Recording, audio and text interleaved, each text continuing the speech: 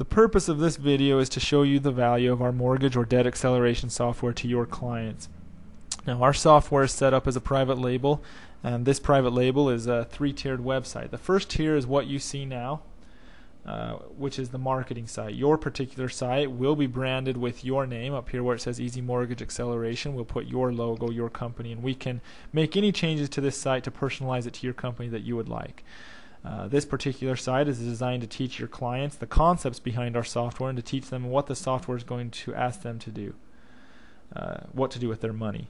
Now, there is an introduction tab, there's a how it works tab, and a presentation tab, and all of these things are there to teach them these principles. The free analysis, frequently asked questions, and contact us are other things to teach them as well.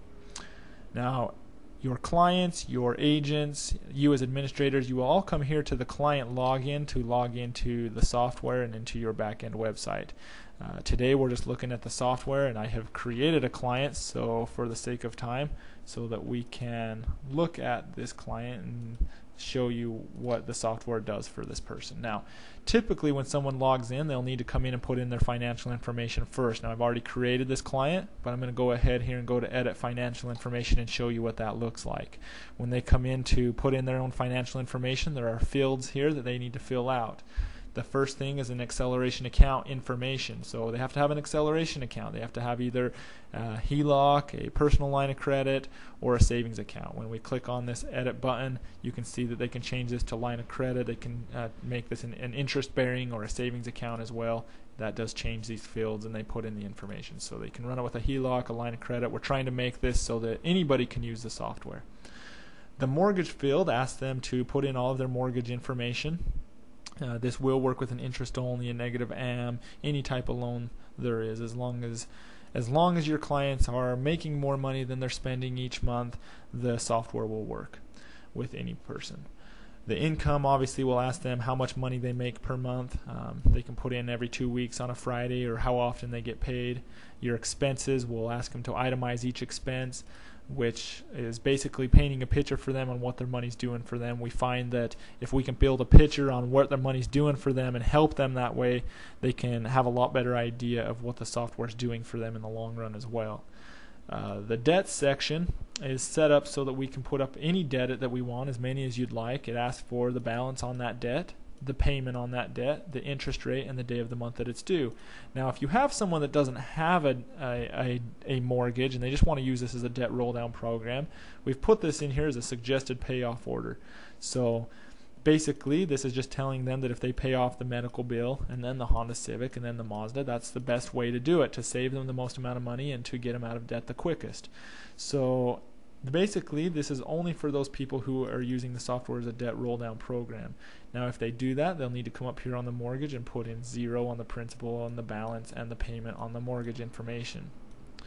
Now, if we go down, we can see that there's also a debts and expense consolidation card, which is basically allowing them to float any expenses or debts on a credit card for 30 to 45 days, depending on the grace period on that credit card, so they can utilize their income to help them pay down their debts. The investment features allowing them to track any investments that they have, or if they're thinking about creating a new investment, it tracks what that investment will do for them for whatever amount of time that they put in there. So if we come back up to the top here, I just want to show you, once they put in all this information, they will calculate their plan. Since this has already been calculated, we'll just go to the detailed report. Now, this specific page goes over all of their personal financial details. It goes over their line of credit details, when that line of credit, that HELOC or personal line of credit, will be paid off, their total plan savings, and how much money they've saved as of today, the day that they're logging in. The mortgage goes here. It tells them how much money, or when they are going to pay off that mortgage, what their mortgage interest savings are going to be, and they're obviously saved today, and their effective APR. Now, those people that don't have a mortgage, if you come over here, all their debts are listed, and it shows them each debt and when that debt will be paid off using our software, and how much money will be saved by paying off that debt. That's obviously going to be different amounts of numbers if you don't have a mortgage. Now, if we come down further, we can see that there's income and expenses here. and it shows them everything that we put in there in the software will show up here. It shows them their average monthly expenses is $1,600 and their average discretionary income is $119. So this way they can kind of have an idea of how much money is left over at the end of the month and get an idea of what they want to do with that. And we have a couple charts here that may basically help them understand what the software is doing for them. This is showing them a traditional mortgage when they would have paid off the mortgage, and this is our accelerated plan. If we go down further, this is an investment chart. It's showing them that what that IRA is doing at $50 a month at 5% at the end of 30 years. They'll have $41,000 in there. A mortgage investment is basically saying once we pay off your mortgage with our software, if you continue to make this $863 payment, when you should be paying off your mortgage, you'll have $304,000 in an investment account. So tracking their investments, kind of helping them understand that instead of paying off your mortgage right here, let's have all your debts paid off and let's have $345,000 in an investment account. Gets them excited. Now the amortization schedule is only for those people who have a mortgage, and basically it's just showing them a traditional amortization schedule opposed to an accelerated schedule. So if you go down to year 5, you can see that in a traditional mortgage we would have paid $11,293, where here we've already paid $34,000. We would have paid $40,000 in interest, where here we've only paid $37,000. So we're canceling interest, we're paying down the principal a lot quicker. Now if we go back up to the top here, we want to go to the dashboard and kind of show you what the software is going to be asking your clients to do. So when they log in, every time they log in, they'll have a little report here showing them when they're scheduled to pay off their mortgage, how much time they have left, and what their payoff date is, their total savings, effective APR, and so on, things we've looked at already. This is their debt comparison, showing them that chart of traditional and their accelerated plan. And this is their income and expense chart, showing them what their income's doing from month to month and their expenses as well. Now if we come down, we can see that there's 3 different sections. There's actions transacted but not reconciled, there's actions that can be transacted, and there are future actions. Now future actions are just things that are going to happen in the future. It shows you the next 3 months of things that need to happen. Actions that can be transacted would be things that need to be done. Now since there are none on there, we're going to go ahead and fast forward a little bit to have some show up so I can show you what would happen. So pretend like we're logging in on November 14th, 2008. When we log in, we can see that on November 14th, the software is asking us to take our Novell, which is our income, and put it onto our HELOC, $1,500. Now once we've done that, we come here and we click transact, and we let the software know that we did it. If we didn't get paid $1,500 that pay period, if it's a commission job or something, this is the place that we can come in and change that, because we know that life changes and things aren't always exact. Now the next thing is take your spouse's income and put it onto your HELOC, $500.